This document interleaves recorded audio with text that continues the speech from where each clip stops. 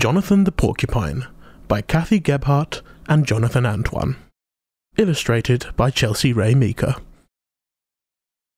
Once there was a porcupine named Jonathan.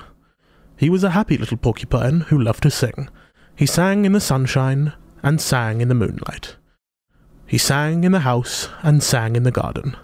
Singing made Jonathan's heart soar. As Jonathan grew, he realized he did not look the same as the other animals at school. The rabbits looked soft and lovely. The chipmunks looked small and cute. The squirrels had fabulous bushy tails. But Jonathan had sharp-looking quills, a long pointy nose, and beady eyes. No one thought he was lovely, or cute, or even like someone they wanted as a friend. The other animals would avoid him, and some made fun of him. The squirrels were the worst. They called him all sorts of names. The names hurt Jonathan, and he became very quiet. He was hoping if he was quiet enough, everyone would stop noticing him and stop calling him names. Soon the other animals forgot he was even there. His teachers forgot too.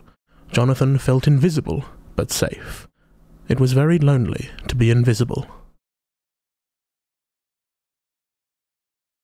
Jonathan still had music in his heart, but he kept it quiet and no longer sang to the sun or the moon. Jonathan thought the sun and the moon probably forgot he was there too.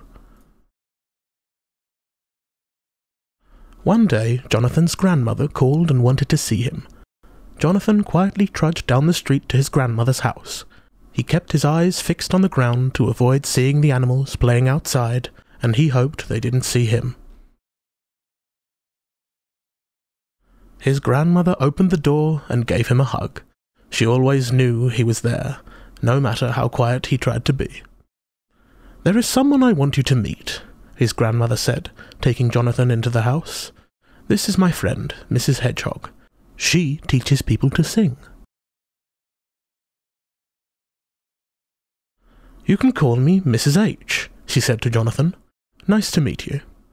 Jonathan didn't look up, but wondered why a singing teacher was at his grandmother's house. Mrs. H sat down at his grandmother's piano and started to play. The song was so beautiful that Jonathan felt happy for the first time in a long time. Then Mrs. H started to sing. Jonathan looked up from the ground to watch and listen. When she was finished, Mrs. H said, "Jonathan, your grandmother told me you like to sing. Would you sing a song with me?" The music in his heart said yes, so quickly it even surprised Jonathan. "Do you know the song Twinkle, Twinkle, Little Star?" Jonathan nodded, and Mrs. H began to play. As he started to sing, all Jonathan's sadness melted away, and his heart soared once again. Mrs. H said she would meet Jonathan to sing with him every day after school. Every afternoon, as soon as the school bell rang, Jonathan ran to his grandmother's house, forgetting to be quiet and invisible. One day, Mrs. H asked Jonathan if he would sing with her at the Strawberry Festival. He wanted to do it because she had been so nice to him, so he agreed. On the day of the festival, Jonathan looked in the mirror while he was getting ready. He still had sharp-looking quills, a long pointy nose and beady eyes, but now he also had a smile.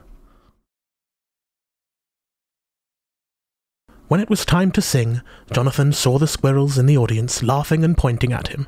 He started to leave when Mrs. H took his hand, and together they went on stage. When the music started, Jonathan only felt the song in his heart, not the mean voices of the squirrels in the audience. After the concert, many animals came up to Jonathan to say he was amazing. The squirrels were the ones being quiet now.